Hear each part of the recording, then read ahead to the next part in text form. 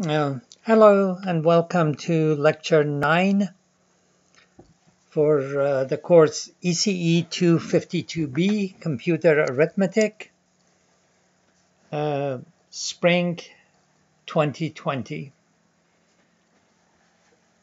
This lecture deals with Chapter 11 in the textbook, entitled Tree and Array Multipliers. Now, in the previous two chapters on multiplications, we dealt with basic multipliers.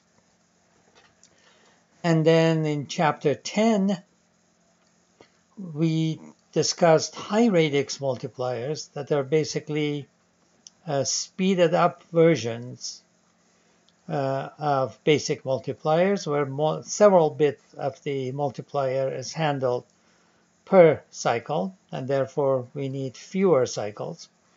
And then we also saw how keeping the partial product in carry-safe form can reduce the length of each cycle. So we reduce the number of cycles by using high radix and reduce the length of each cycle by using carry-safe partial product. So in this chapter, we deal with basically combinational multipliers, more or less. There are a few exceptions. By combinational, I mean we design a circuit so that we input the operands on one side and signals flow through the circuit, and out comes the output from the other side without any iteration. So it's just one pass through the hardware, and therefore they can be extremely fast, but they can also be quite complex in terms of the amount of hardware that they need. Okay, so let's get started.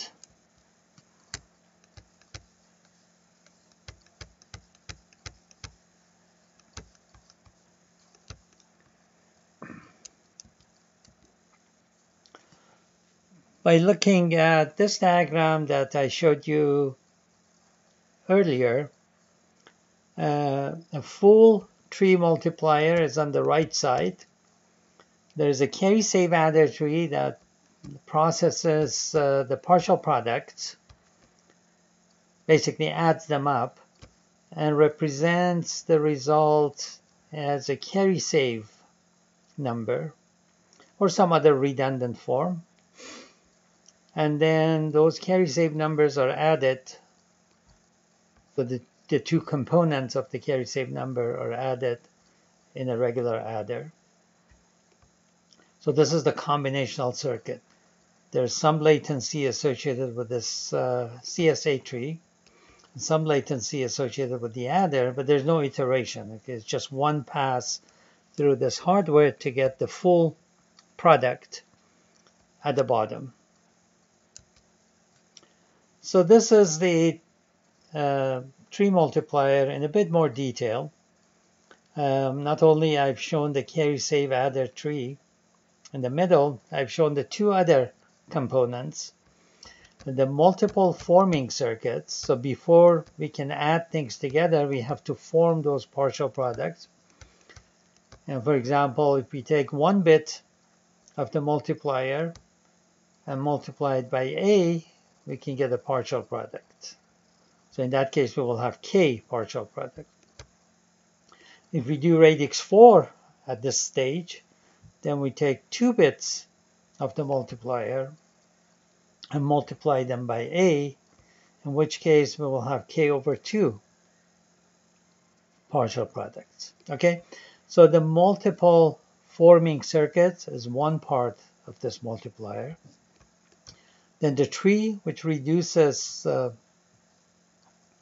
those K or K over 2 or whatever number of operands we have there to a carry-save number or some other redundant form.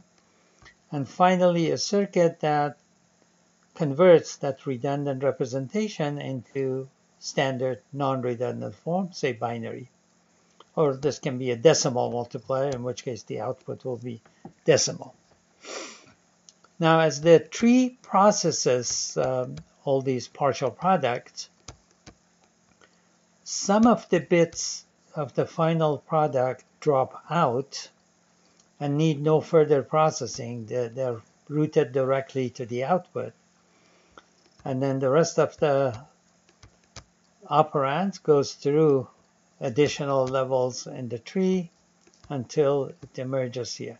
So by the time we get down here at the bottom of this tree, typically we have already produced a few bits of the final product that are basically in their final forms, and they don't need to be processed further, so they drop out. So this is a full tree multiplier on the left. The tree of carry-save adders has logarithmic depth in terms of the width k of the operand. And the adder also has logarithmic depth. And therefore, the entire multiplier has logarithmic latency. So this is the fastest multiplier that we can design. But there will be a lot of hardware in this large tree of carry-save adders. Alternatively, if this is too complex, then we can use a smaller tree that processes a subset of the partial products. Let's say if we have 64 here, and this tree is just too expensive for what we are trying to do, we may decide to process maybe 16 of the partial product in one pass through the tree. We get the carry-save partial product, feed it back, and combine that with the next batch of 16, again with the third batch of 16, and again with the fourth batch of 16. So we use 4 passes through this tree to accumulate all the 64 partial products, 16 at a time. Okay, so this basically will be slower because we'll have iteration, but it will also be cheaper, less complex, because this tree has 18 inputs, 16 of the partial products, and the 2 operands that are fed back 18 instead of 64. Okay.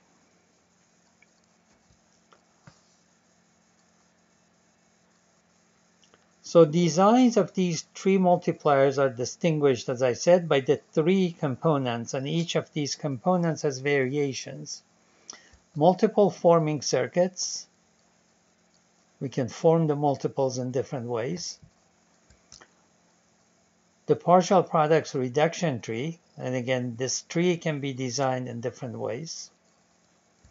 And finally, redundant to binary converter, and there are options here that we can use. And therefore, we can get many different designs depending on the choices we make for each of the 3 parts.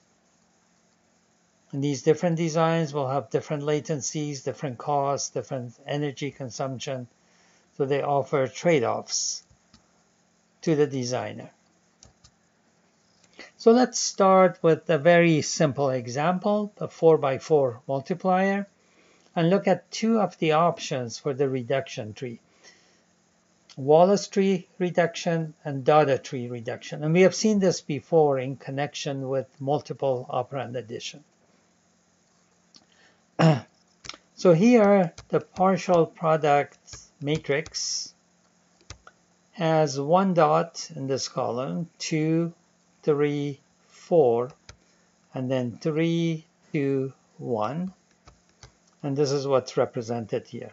The number of dots in each column goes from 1 to 2 to 3 to 4, and then down to 3 to 1, according to what you see here. Now in Wallace tree strategy or reduction, we combine things as early as possible so that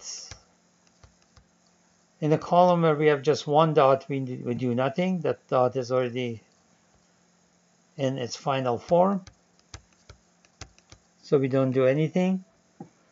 In the column where we have 2 dots, we apply a half adder that generates a sum bit and a carry bit.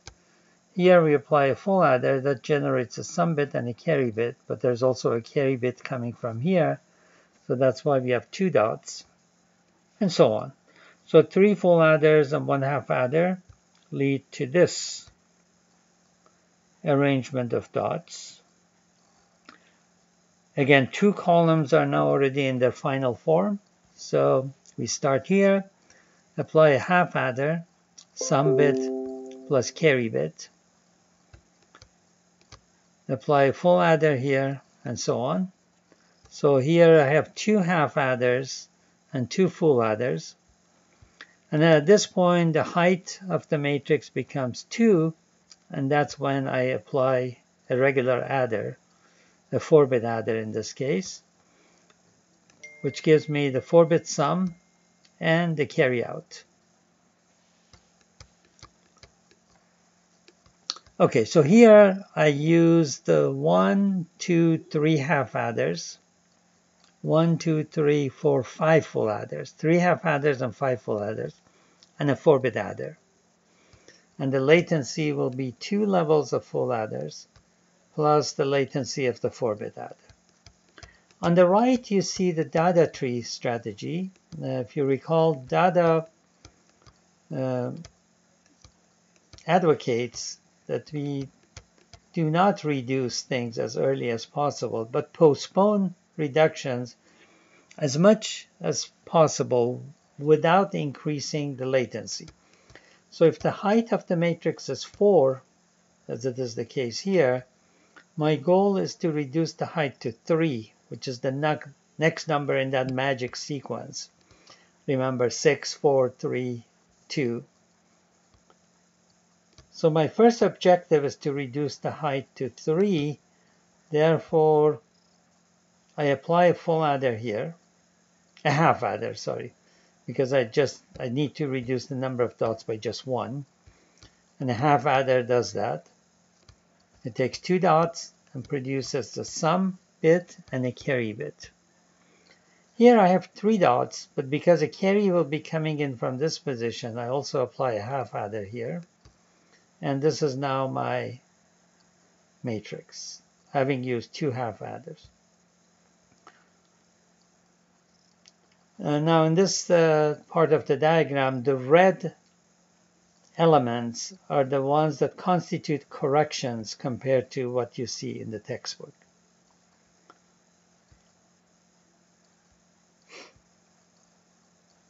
Okay, now after the second level of reduction, so what excuse me, what did I use? 3 1/2 adders and 3 full adders versus 3 1/2 adders and 5 full adders here. So I used fewer hardware elements in these levels. On the other hand, my final adder is 6 bits wide instead of 4 bits wide. Now, Dada was motivated in his strategy by the fact that this adder being 6 bits or 4 bits usually does not make much difference in its speed, because we usually use an adder that is already available to us. So if you're using a CPU, arithmetic logic unit of a CPU, we have an adder in there because we do additions, okay? So the same adder is typically used in the multiplication process. We don't have a separate adder for this. Therefore, if that adder is, let's say, 64 bits wide, now making this final addition, let's say, 40 bits wide instead of 64 does not help us, because we are not going to design a special adder for this. We use that wide adder that is already available to us. And therefore, the width of this final adder with those assumptions that we are using an already existing adder in the design does not increase the complexity or increase the latency. Therefore, I've saved some hardware early on without increasing the latency of the design. So these are examples of the alternative reduction tree. Okay, we can have a Wallace tree or we can have a Dada tree. These are just 2 examples. So here is a carry save adder tree shown in more detail. So here This corresponds to a 7-bit by 7-bit multiplier. So the partial products go from position 0 to 6.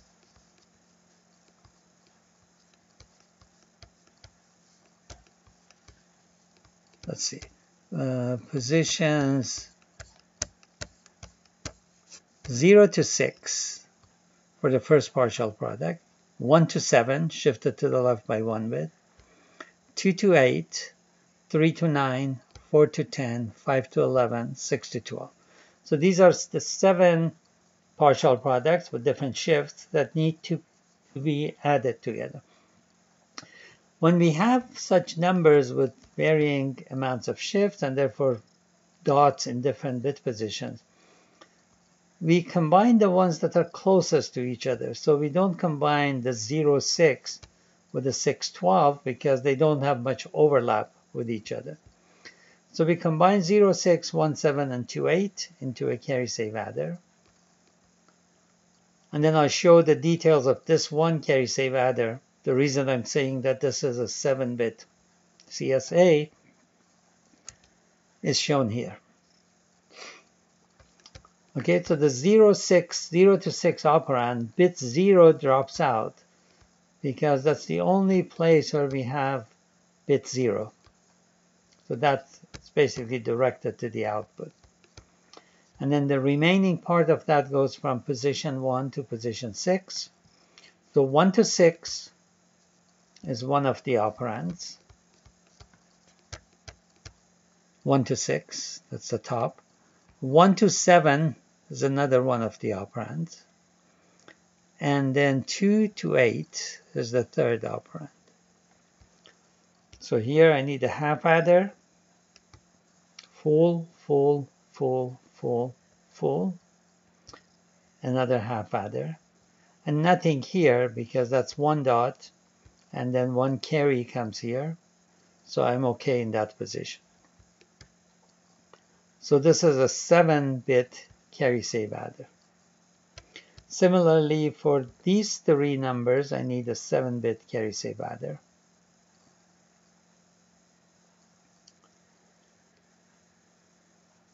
Okay, then I take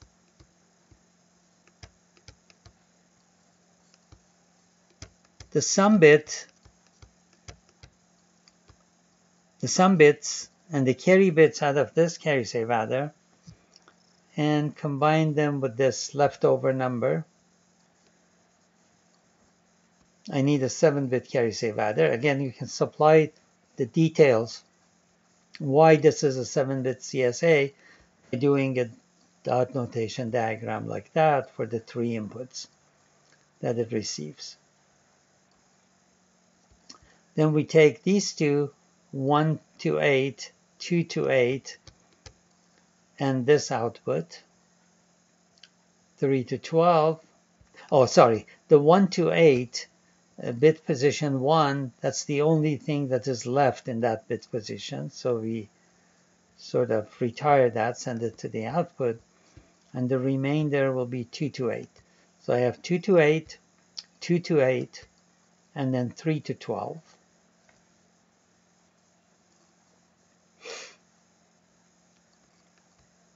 And so on and so forth. You see that the width of these carry save adders does not grow as we expected because we expect them to grow wider and wider as we go down.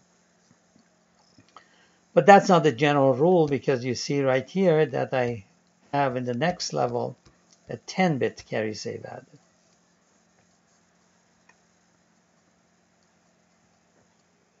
And finally, this 10-bit carry save adder produces sum bits in positions 3 to 12, carry bits in positions 4 to 13, and then that bit position 3 is sent to the output. The remainder is 4 to 12. These two numbers are added using a 10-bit carry propagate adder, which gives you the sum bit and the carry out. But the carry out in this example can be just dropped, can be ignored, because when you multiply two 7-bit numbers, the product is 14 bits wide. We already have 14 bits over here. Therefore, this carry out is bound to be 0, because the product of two 7-bit numbers is always representable in 14 bits.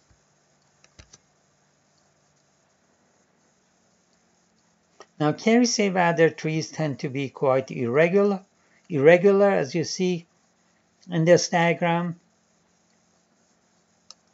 And this creates some difficulty in VLSI realization. In VLSI, we prefer things to be regular so that we lay out a part of the design, a slice of the design, so to speak, and then replicate it as many times as needed to get the full design.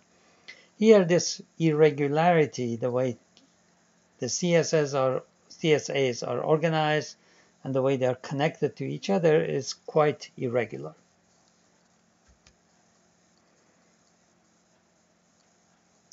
Therefore, we are motivated to examine other methods of partial product reduction that lead to more regular layouts.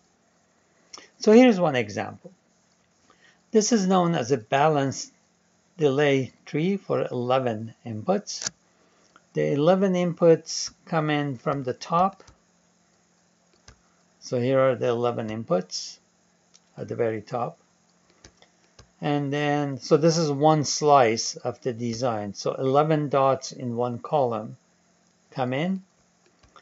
And then we do 3 to 2 reduction, 3 to 2 reduction, and so on, until at the end we get just 2 bits, a sum and a carry out, which goes basically to the next higher position. So this is basically an 11-2 counter. 11 inputs coming in the same column, and 2 outputs go in the same column and in the next higher column. You remember from our discussion of N2 counters, such counters require carries between various slices, because 11 numbers can add, 11 bits can add to up to 11, and these 2 bits can represent at most 3. 1 plus 2 is 3. So the rest of the value needs to be transferred to subsequent columns. So you see here that you have 8 carries coming in and 8 carries going out. So using the terminology of our N2 counter implementation, we have psi1, the number of carries going from one slice to the next higher slice, must satisfy this equation. 11 inputs plus the carries coming in should be representable, and the carries that go out, each of which is worth 2 units, plus the 3, the value 3 that we can represent at the outputs at the bottom of the diagram.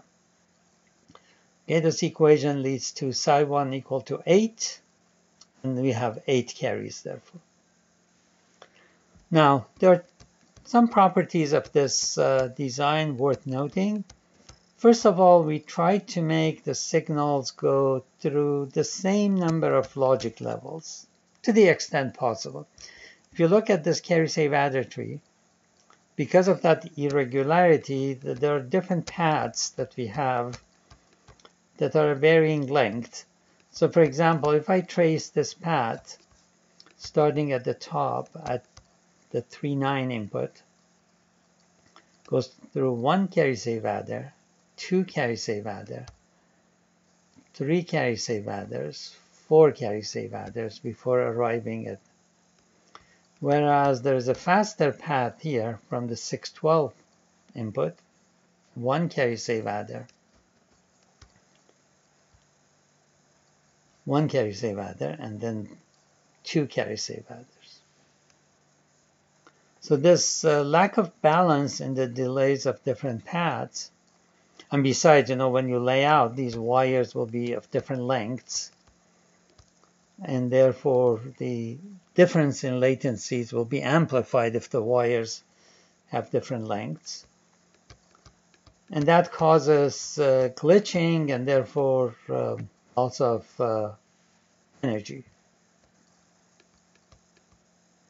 Okay, on the other hand, the balanced delay tree tries to basically have all signals go through the same number of logic levels.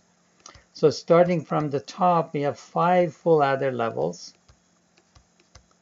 Okay, level 1 has 3 full adders, level 2, level 3, level 4, level 5, and most of the signals go through all 5 levels. Okay, 1, 2, 3, 4, 5, and so on. There are some exceptions. This signal, for example, skips one level. This one skips one level. This one skips 2 levels. But we can easily balance the delays on those paths by introducing delays. So for example, depending on what the latency of a full adder is, maybe we can put a couple of inverters here to introduce this artificial delay to balance the delays of the signal. And if we properly balance the delays, glitching will be minimized, and therefore the design will require less power. Okay, so that's one aspect. The second aspect is that you see carries generated by one slice going to the next one, and then the next one also in turn generates carries. If you're not careful, these carries can propagate and therefore reduce the speed of this design due to carry propagation. So the way that is prevented is that carries are divided into levels. So carries that are generated by the level 1 full adders, there are 3 of them. This one, and this one. When they go to the next level, the next slice, they enter level 2 full adders. We don't let them go up there because that would lead to long carry propagation chain. So these carries have already experienced one full adder delay, and then in the next slice, they will go to full adder level 2, and therefore they experience one less full adder delay from that point on. So therefore, one full adder, then they go here, 2, 3, 4, 5. So every signal experiences a maximum of 5 full adder delays, including signals that are internal to this slice and signals that come as carries from other slices. Level 2 carries generated by these full adders enter the next slice and go into level 3 full adders. Okay? And this way, 5 full adder levels is the latency, maximum latency that a signal experiences. And with provision of sufficient delays on these signals that skip levels, everything basically will have roughly the same latency from input to output. Okay, that's why these are called balanced delay trees. There's another aspect of this that needs to be discussed. Now, if I implement this slice in VLSI and just replicate it 16 times, I will get a 16 slice 11 to 2 counter. In other words, reduce 16 operands to 2 operands using 16 copies of this circuit. But the way I've laid it out here, that's inconvenient for replication. So the way we usually lay them out is we put these 9 full adders in a column and then route the various signals to them appropriately. So the 11 signals that come in, the input, 3 of them may go there. 3 of them will be routed to this full adder. 3 more will be routed to this full adder. And the 2 that are left over will be routed further down. Okay, so there will be channels for wires going down here to take the inputs to the appropriate full adders. And then there will be level 1 carries produced by these 3 full adders.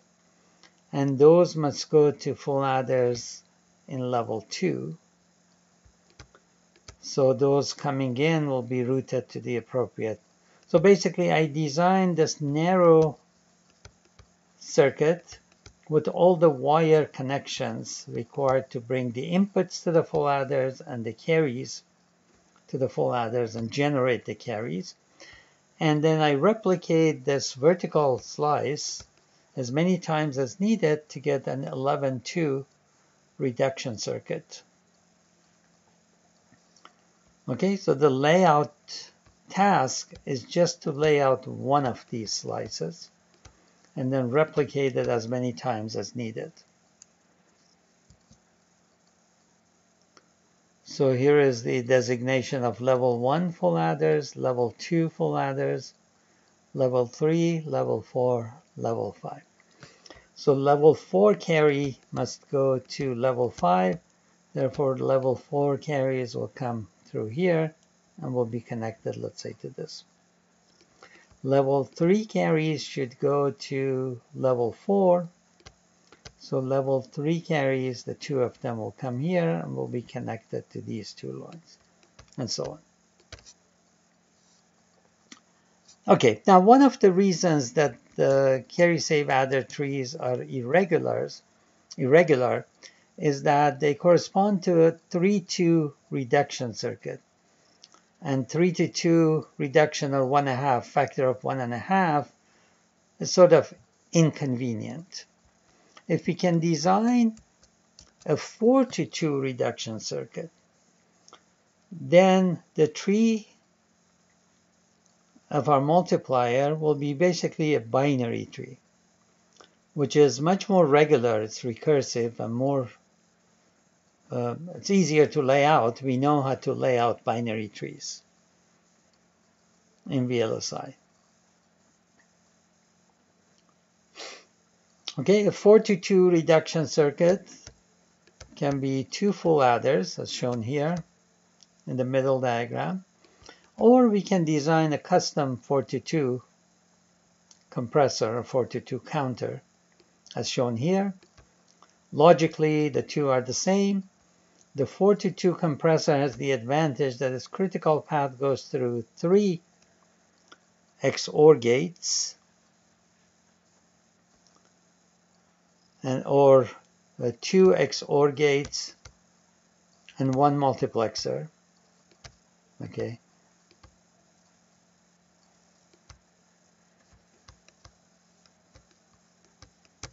Sorry, I keep losing my pointer. Okay, here it is. 2 XOR gates and a multiplexer. Or 1 XOR gate, 1 multiplexer to generate this carry, but then that carry goes to the next slice and goes through another XOR or another multiplexer. So if a multiplexer latency is the same as XOR gate, which is a reasonable assumption, this has 3 XOR gate delays, whereas this other design with 2 full adders has 4 XOR gate delays.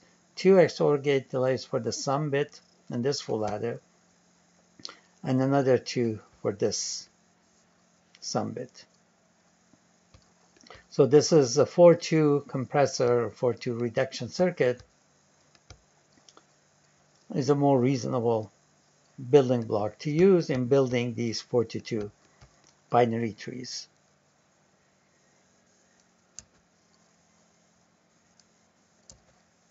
So here's an example of an actual multiplier that uses that binary tree reduction. I will skip the details of this. It comes from one of the references at the end of the chapter, and the reference is cited in the book if you're interested. So I just focus on the binary tree reduction for this. So basically, the yellow boxes receive 4 inputs and generate 2 outputs. So these 2 yellow boxes, so those 2 and these 2 go to a blue box, which receives 2 plus 2, 4 inputs and generates 2 outputs. And then the other blue box down here provides 2. So this is another 4-2 reduction. So we have 16 16 partial products reduced by this binary. Notice that the regular layout of the binary tree.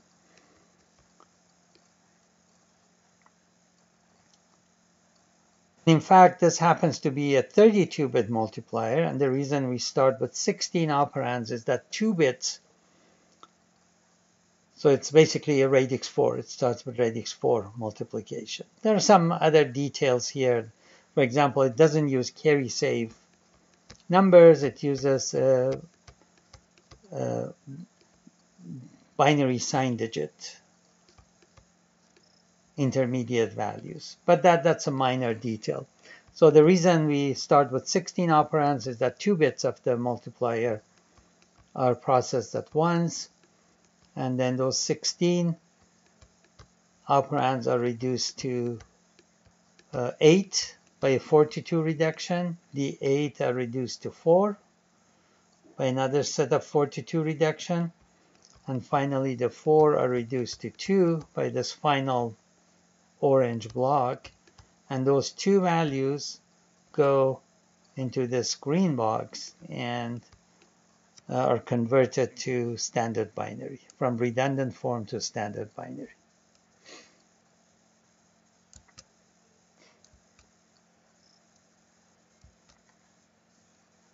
Okay, the next topic is tree multipliers for signed numbers. If you look at the dot notation for multiplication, you have these partial products that are shifted with respect to one another. And then there are 2 blank regions in the matrix, one to the left and one to the right because of these shifting.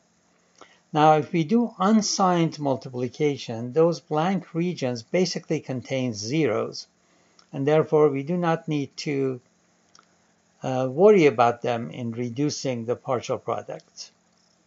Okay, they won't affect the summation process. They're all zeros. However, if we have signed numbers, then, so imagine this representation here, where the x's are magnitude bits, and then alpha, beta, and gamma are sign bits. So these partial products are themselves 2's complement numbers. And if the sign bit is 1, we need to sign extend. And because we don't know whether it's going to be 1 or 0, we have to sign extend anyway.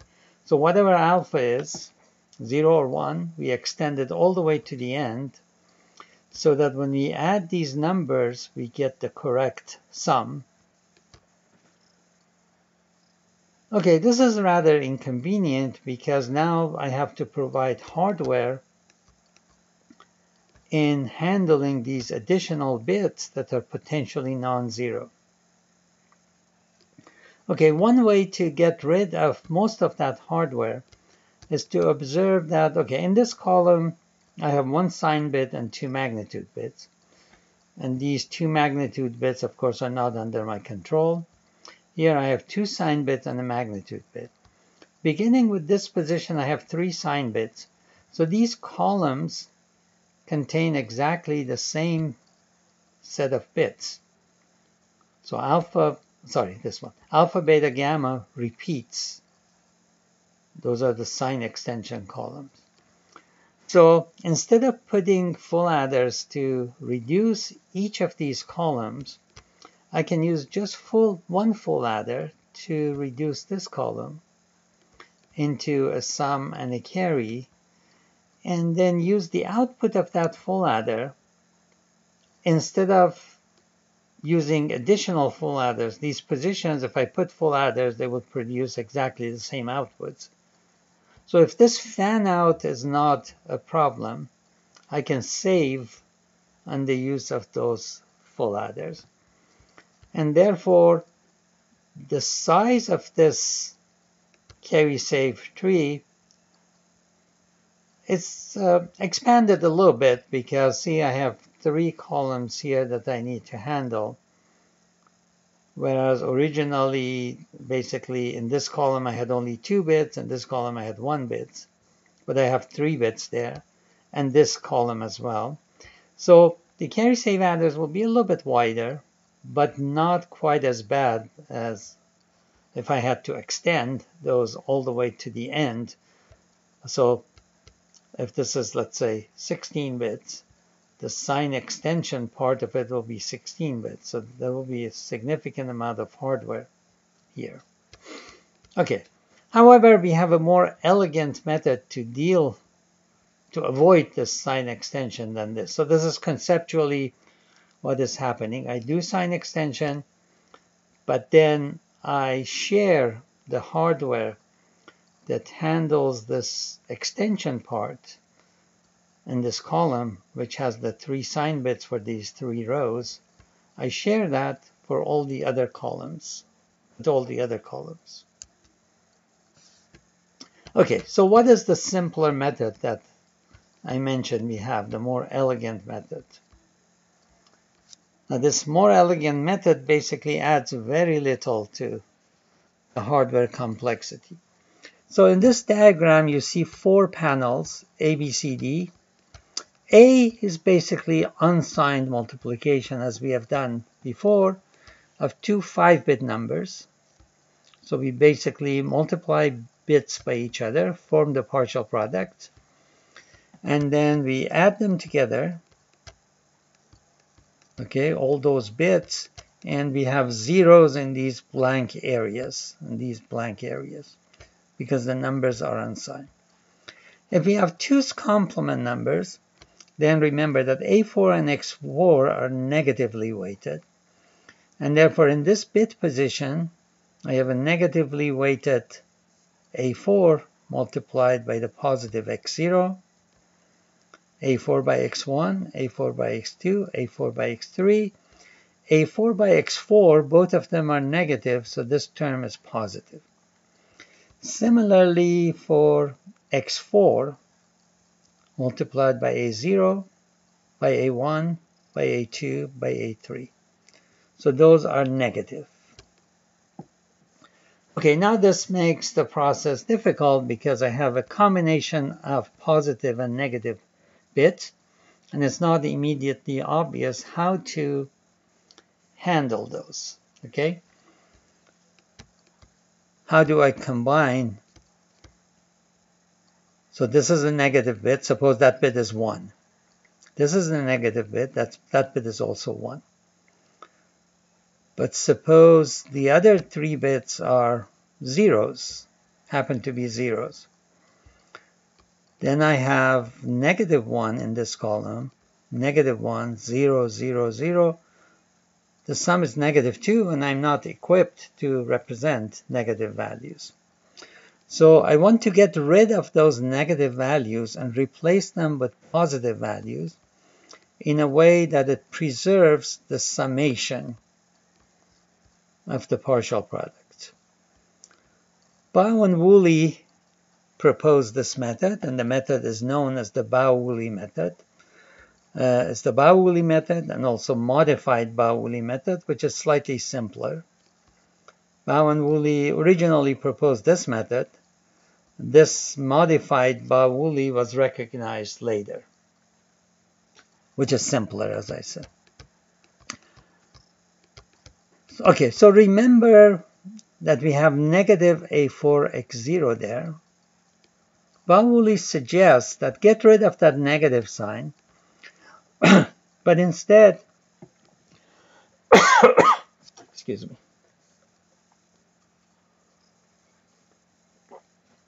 instead put A4 X0 bar over there. So instead of using an AND gate, which is for unsigned number, the AND gate that forms this term, complement one input to the AND gate. Similarly for this AND gate, for this AND gate, for this, and for these 4. For these particular AND gates, one input is complemented. However, that's not exactly equivalent to what we had before. In order to make them equivalent, Bao and Woolley suggests, and I'll justify this in a minute, we have to add A4, the bit A4 to this column, and also bit X4 to that column, A4 and X4. Add A4 bar and X4 bar to this column, and a 1 to this column. And their claim is that if you do this, and you add these bits as positive bits, as we have been doing all along, you get the correct two's complement product. Modified Bowen-Woolley basically is slightly different in that instead of complementing one input to this AND gate, we complement the output. In other words, we use NAND. So again, Bowen-Woolley suggests that if you use a NAND gate here, NAND, NAND, NAND. So 8 of the AND gates are replaced by NAND gates. Then you can make the scheme equivalent to the original one by inserting a 1 in this column and a 1 in this column. Now, before justifying why these transformations preserve the numerical value, let's see the difference between the two schemes. In particular, note why modified Bowen-Woolley scheme is preferable. In this scheme, the height of the matrix, which was originally 5, increases to 7. So more generally, the maximum height of the matrix is increased by 2, and this potentially can reduce the speed of reduction. In fact, it does in this example. Because if you have 5 things to reduce in one column, 3 levels of carry-save addition are enough. Sorry, 4 levels, which is the same as for 6. But once you go beyond 6 to 7, you need an extra level of carry-save addition. Okay, so it basically increases the delay compared to unsigned multiplication. Whereas modified Bowen-Woolley does not increase this maximum height, it keeps it at 5. The one that is added is slightly to the left of the center in a column whose height was 4, so this one also becomes 5. Therefore, the speed of reduction is not affected. So that's why this scheme is preferred. Okay, so let's now justify why this transformation makes sense. So remember that we had minus A4x0 in this column. Okay? So minus basically then an AND expression. So let's go to the next slides where this part is blown up so that we can see more readily what's going on. So this is the Bowen-Woolley method, part C, and this is modified Bowen-Woolley, part D. And this one input to the 8 AND gates is complemented. In this case, the output of the AND gate is complemented. Okay, so let's now try to establish why these transformations preserve the numerical value. Minus A4x0, the term that we had in this column originally, is A4 times 1 minus x0 minus A4, because the A4s cancel out, and then I'm left with minus A4x0. Okay? But 1 minus x0 is x0 bar or x0 prime, because if x0 is 0, 1 minus x0 is 1. If x0 is 1, 1 minus x0 is 0. So that's basically complementation. So that explains where this A4 x0 bar came from. So this term, minus A4 x0, is replaced by A4 x0 bar minus A4. So remember that I have a minus A4 in this column. And this one will be A0 bar x4 and then minus x4. So I have a minus A4 and minus x4 in this column. Again, I don't want to have negative values, so what I do, I say, okay, minus A4 in this column can be replaced by positive A4 and a negative A4 in the next column. So this is basically 2A4 minus 2A4 plus A4, which is as if I had minus A4. So basically in this column, I got rid of everything that was negative by introducing A4x0 bar and A4. Similarly for x4. Now what happens in this column?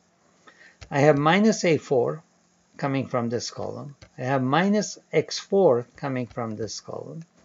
And then I have A4 and x4 coming from the transformations for these two. So those basically cancel each other out. And it's easy to verify that everything in these intermediate columns cancels out. And then at the end, I'm left with minus A4 here, minus x4 here. And minus A4 I can replace with 1 minus A4, with adding 1.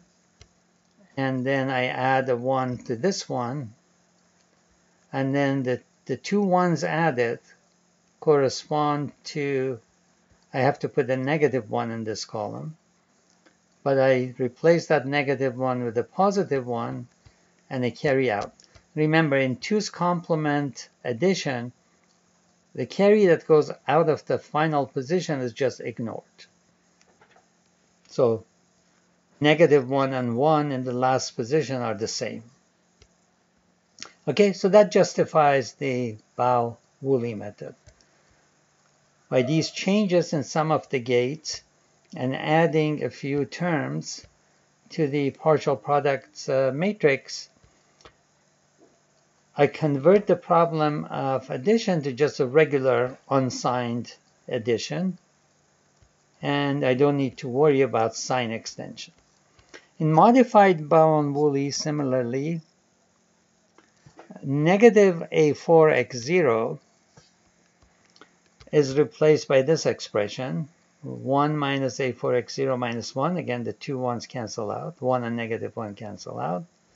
And I have minus A4x0 as desired. 1 minus A4x0 is A4x0 bar, NAND, minus 1. So I put a minus 1 here, and another minus 1. The two minus 1s become a minus 1 in the next column. So I remove them and put a minus 1 here. And that minus 1, I put a 1 and a minus 1. And then again, things cancel out in all the intermediate columns until I get to the last column where there's a 1. Okay, so this modified Bao-Woolley scheme keeps the height of the matrix constant. Fewer terms are introduced. Therefore, it's simpler to implement.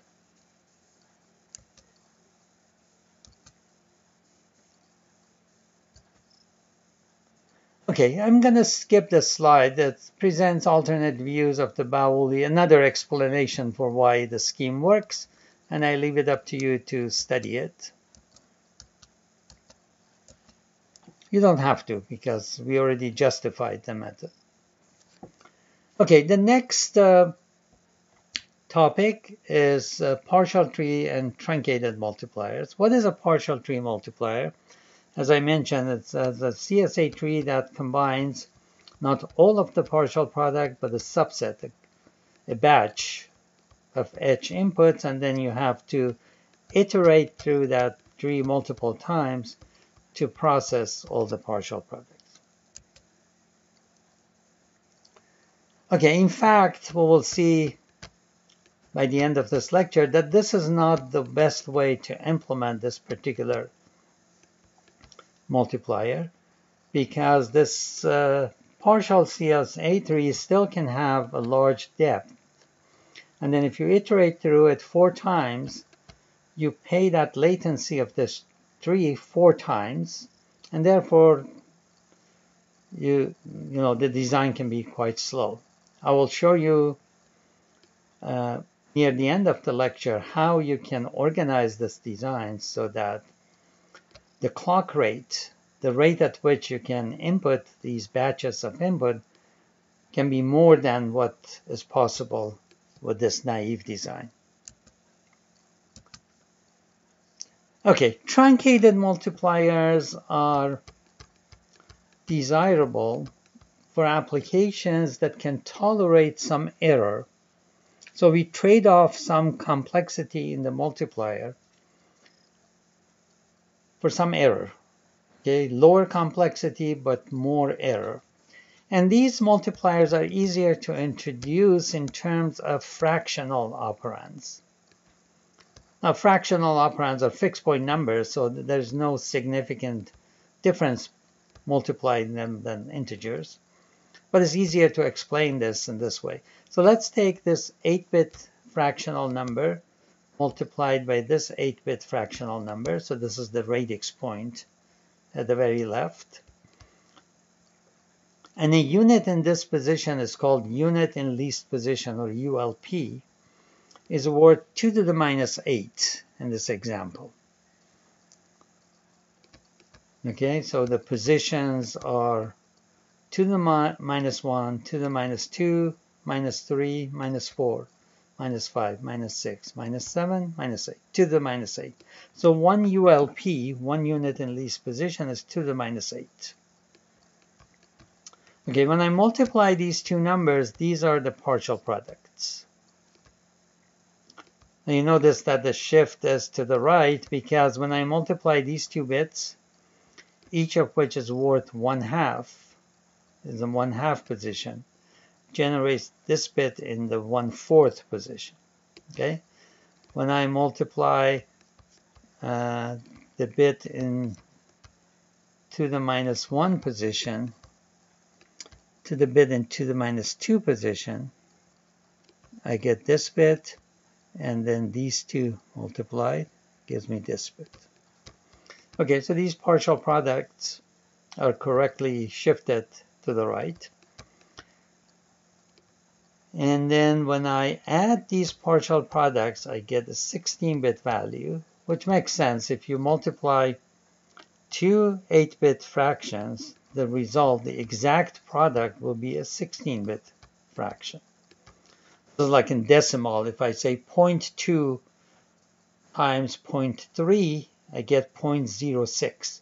Each of the original fractions was one decimal digit. The product of 0.2 times 0.3 is 0.06, which has two decimal digits.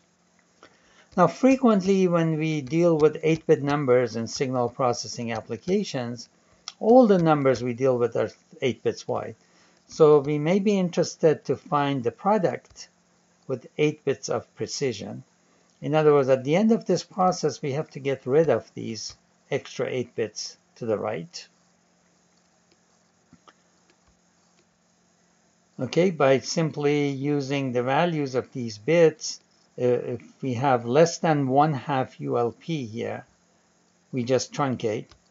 If we have 1/2 ULP or more, we round up. We adjust these bits. So the idea here is that it is rather wasteful to do all this work combining all these dots to the right of this dashed line to get these bits, and then eventually get rid of those bits, perhaps changing this. Of course, the effect of these bits on the final product is not only in this final rounding, but also as we do the combining, when we add these dots, carries will be produced and will affect this column. So several columns here may be affected as a result of adding these. But let's see what happens if I just drop all these bits that you see to the right of the dashed vertical line, not bother to form them, and not bother to process them. What is the maximum error that I commit? Well, it's easy to analyze. There are 8 dots in this column. In the worst case, all 8 dots there will be 1s. So 8 times 1/2 ULP, because this column I designated this column as ULP. This is 1/2 ULP, this is 1/4 ULP, 1/8. So 8 times 1/2 ULP plus 7 times 1/4 ULP plus 6 times 1/8 ULP. If you add all of these, you get about 7 ULP. So if I don't bother to form these bits, thereby saving quite a bit in the hardware implementation of my multiplier, in the worst case, I commit 7 ULP error. And the mean error will be 1/4 of that because each of these dots is 1 with probability 1/4 because it's the logical AND of 2 bits. And if the bits are randomly distributed, then each bit is 1 with probability, each of these bits is 1 with probability 1/4. So the mean error is about 2 ULP. Okay, 2 ULP corresponds to this position. So I lose some precision. Instead of my result being accurate to this last position, the error corresponds to it. And if the error happens to be 7 ULP, the worst case, that's roughly equivalent to a bit in this position. That's 8 ULP. Okay, so I lose some precision, but I save in terms of hardware. Some signal processing applications are tolerant to these small errors, and therefore we can save the cost of our multipliers by using these truncated multipliers. Now, in fact, we can do somewhat better. So this was a naive scheme of just dropping those bits and not worrying about them. So on the left here, you see a scheme where I provide a compensation of 1 unit in order to reduce the maximum error. Okay, how does this reduce the maximum error? Remember, in the previous scheme, when I dropped all of these, the error was always negative. In other words, I always reduced the value of the number by up to 7 ULP. Okay, so if I provide a 1 here, what happens is that if all these bits that I dropped are zeros, then I have 4 units of error here, 4 ULP error because of the added 1. If all of these bits happen to be 1s, then I'm dropping 7 ULP and adding 4, and therefore the error in this case will range from plus 4 ULP to roughly -3 ULP. So the maximum error magnitude is reduced from 7 to 4, and besides, it's somewhat symmetric. And symmetric errors tend to cancel each other out in the course of long computation, so it's better to have symmetric errors. Because asymmetric errors tend to add up and cause major problems. Okay, so that's called constant compensation. Okay, what you see on the right is a variable compensation scheme, and these schemes have been studied in great detail. There are many papers that propose various ways of compensating for errors. The variable compensation method shown here as an example, put the first bit of x minus 1, the first bit after the radix point, and the first bit of y here. The reasoning being that this compensation, if both of these bits are 1s, compensation of 2 units in this column is the same as 1 unit in that column. If these 2 bits are 1s, then there will be plenty of 1s in this matrix. So it makes sense to compensate more. If these 2 bits are 0s, then there will be more 0s in this part, and therefore it makes sense to compensate less Okay, so the compensation we provide is variable depending on the operands. Again, this is just a simple example. You can do, things in much more, in finer, gradations, and so that the compensation is truly appropriate for different values of x and y. I leave it up to you to find the max error in that case. Remember, the max error is no longer 4, because if these two bits are 1s, there will be a bunch of 1s here, okay?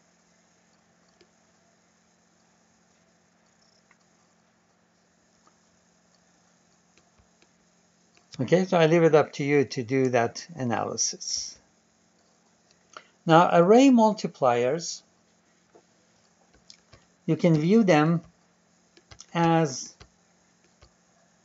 tree multipliers in which the carry save adder tree is one-sided. Normally, we try to make this carry save adder tree balanced so that the number of levels is minimized. Here, we make the carry save adder tree completely unbalanced by making it one-sided. And instead of using a fast adder at the bottom, we use a carry ripple or ripple carry adder. So this seems rather insane. I'm increasing the latency of my tree to the maximum possible for a tree. I'm increasing the latency of my adder to the maximum possible for an adder. Why is this even a good idea? Okay, it turns out if you lay this out in terms of a circuit, you get a very regular circuit. So basically, squeeze this design from the side so that the CSAs basically sit on top of one another. So you get a square design. This is the ripple carry adder at the bottom. And those are the 4 carry save adders that you see here. Inputs A1, X1, A0, X1, these come from outside. So there's still some wiring that is used to direct the inputs to the appropriate cells. But the connections between the cells themselves are very regular, and they use short wires. So a cell is connected to the next cell down, a pretty short wire, and the next cell diagonally in this direction. So wiring does not consume a lot of space except for the inputs that need to go there. And I'll tell you how that is handled in a minute. So this leads to a fairly efficient VLSI implementation. So that's why we are attracted to array multipliers. They have regular structures and fairly short wires between cells. Now, the critical path in this array multiplier is pretty long because you can see easily that it goes from up here diagonally to here and then horizontally to here. So roughly k cells and k cells, so 2k. So the latency is linear in k, whereas in tree multipliers, the high-speed tree multipliers, the latency is logarithmic, okay? So this is not good. Latency is linear, but as I said, the other advantages of regularity and also ease of pipelining. So how would you pipeline this? If you want to do many multiplications, you basically insert latches between rows of this design. So input comes in. As soon as it is processed by the first row and moves to the second row, a new pair of inputs can come in, and therefore several multiplications can be proceeding at once within this pipeline. Okay, I'll show you the detailed design of a pipeline array multiplier in a few slides. But one idea that has been tried is, as long as these connections, so notice that these diagonal paths correspond to various positions in the final product. So this is position 0. Position 1 corresponds to this diagonal. Position 2, position 3. So this is basically, I've taken the dot product matrix, partial product matrix, and sort of turned it a little bit. So these dots, instead of being vertically aligned in this middle column, are now diagonally aligned. So basically, bits that move in this column all have the same worth. So one idea is, instead of this bit going to this cell, I can send it to this cell, and that doesn't change the final outcome. The output of this cell, instead of going diagonally to this one, I send it 2 cells down. And this reduces the length of the critical path, because now the worst case path goes through here, through here. It skips some of those cells. So it's reduced a little bit. But generally speaking, this trade-off is not worthwhile, because in doing this, I basically destroyed the regularity and short wiring. I now have longer wires, and the design is no longer very regular. So it's usually not worthwhile to do this. Now this same diagram depicts another idea, and that's, what if the numbers, instead of being unsigned numbers, are 2's complement numbers? Well, I can apply the Bao-Woolley method to turn this into a 2's complement array multiplier. Remember, in the original Bao-Woolley method, in this column, I had to insert A4 and X4. So I extend that column by 1 cell in order to accommodate A4 and X4. That also increases the width of this ripple carry adder, so increases the delay. And then in this column, I had to add A4 bar, X4 bar, so I need an extra cell. And then in this column, I had to add 1. Go back and examine the Bao-Woolley method. There were A4 and A4 and X4 in this column, A4 bar and X4 bar in this column, and 1 in this column. So by adding just 3 cells, the gray ones in this diagram, I can convert this array multiplier to a 2's complement array multiplier. Of course, that a little bit messes up the regularity. It's no longer a square, but has these, parts that are sort of sticking out. But it's still a pretty good design. Okay. Now, in fact, one of the end of chapter problems asks you to do the same thing for the modified Bao-Woolley. And if you do that, you will see that the modified Bao-Woolley array multiplier is actually simpler than the one shown here. Now, this is how we actually implement an array multiplier. Now, going back to this design, so inputs to these cells, these are basically full adders. They have 3 inputs. The sum output, which goes diagonally to stay in the same column, and the carry goes vertically to the next diagonal column. Okay, so this is full adder. So the implication here is that there are AND gates outside these cells that form A1x1, A1x2, and all the other terms. And those AND gates are outside, and then we route their output here. That's inconvenient. So it's easier if we put those AND gates inside these cells and then broadcast A0, A1, A2, A3, A4 to the columns, and broadcast X0, X1, X2, and so on to the rows. so that A0 and X0 meet in this cell.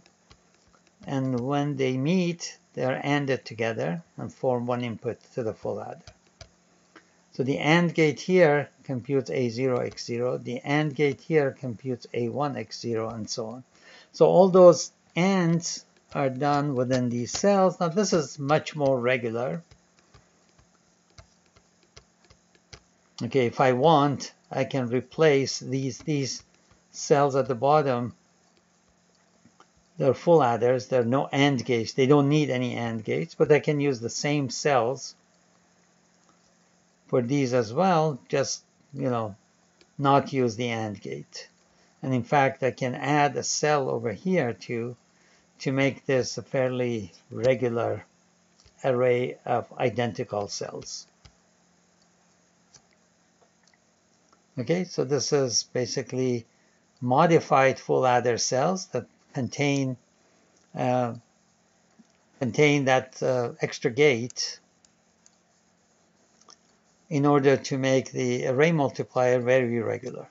Okay, now this slide I'm going to skip. It's a design that is interesting and rather ingenious that avoids the use of a final carry propagate adder. Because remember, in whether you do array multiplier, you need this final carry propagate adder. And if you do other tree multipliers, you still need the final carry propagate adder. This design avoids that by sort of pre-computing what the high order bits will be, conditional upon the carry that will eventually emerge from here, so that when you have this carry, you already have one of these two will be selected. So the delay of the final adder is avoided, but then you have this fairly irregular structure on the side. So if you're interested, read it, and if you don't understand, I'll be happy to explain it to you, but you're not required to do that. Okay, so this is the idea of a pipeline tree multiplier on this slide. As I mentioned before, it's not a good idea to feed back in a partial tree multiplier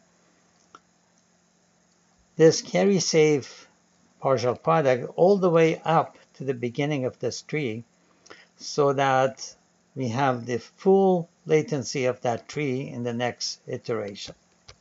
It's a better idea to decompose this tree into two parts, this top part and then the bottom two levels, and then feed back this carry save result only 2 CSA levels up rather than all the way to the beginning of this tree. So why does this work? So basically what I do, I pipeline this part of the tree. Let's say I divide it into 4 stages, so that each of these stages has the same latency, comparable latency to this part. So the iteration takes place here. Now batches of partial products come in. They move through pipeline stages. So let's say I have 8 batches that are coming in. The first batch comes, moves here, moves here, moves here. The second batch comes here. So by the time the first batch is here, the second batch is waiting here, the third batch, the fourth batch, and a new batch is coming in. Okay, so this first batch is added. Initially, these 2 registers contain 0. And then once this addition takes place, the next batch arrives and addition takes place. So the latency of this pipeline partial tree multiplier consists of iterations that I need, but each iteration is rather fast. Instead of being many CSA levels, it's just 2 CSA levels. So if I have 8 batches, I need 8 iterations here. And then the latency of this pipeline is, say, 4 clock ticks. So 4 clock ticks plus 8 clock ticks, 12 clock ticks. rather than 8 here. But now the clock ticks are much shorter because within each of those clock ticks, much less needs to happen, only 2 CSA levels. Okay, so this is the way to design a pipelined partial tree multiplier. You don't feed back the carry save partial product all the way up, but you feed it back to the middle of this tree, not middle actually, near the end of the tree, so that these iterations are much faster. Okay, so this is a pipelined array multiplier. I'm assuming that these modified full adder cells have latches at their outputs. So there are latches down here that are not shown. So A comes in and x0 comes in. x0 is multiplied by A and added. The result moves to the second row, which needs x1. So x1 is delayed by 1 unit so that it arrives at the second row at the same time as the latched output of that row. And then when the values move to the second row, another multiplication can start. Okay, x1, x2, x3, x4 are latched here, are stored here, so that the next x comes in and the next a comes in. So I can have as many multiplications in progress as there are rows. And notice that the final ripple carry adder also is arranged as 4 rows, so that each clock cycle needs to accommodate 1 full adder delay, either there or here.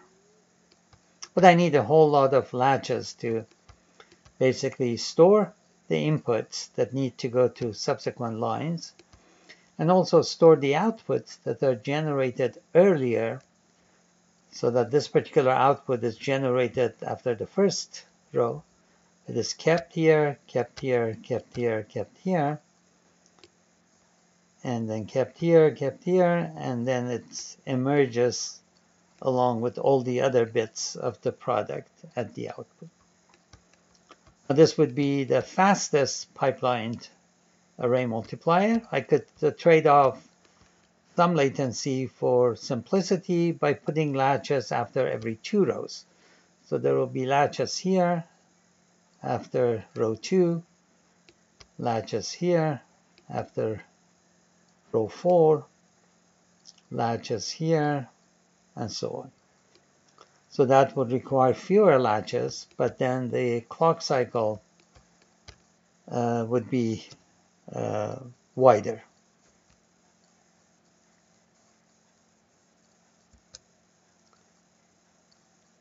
Okay, so if I were to do a 3-stage pipeline here, given that I have 1, 2, 3, 4, 5, 6, 7, 8, 9 full adder levels on the critical path, I can insert the latches after 3. So these dashed orange lines are the positions of the pipeline latches. So I don't need all these other latches, just at this interface. Okay, that concludes our discussion of tree and array multipliers.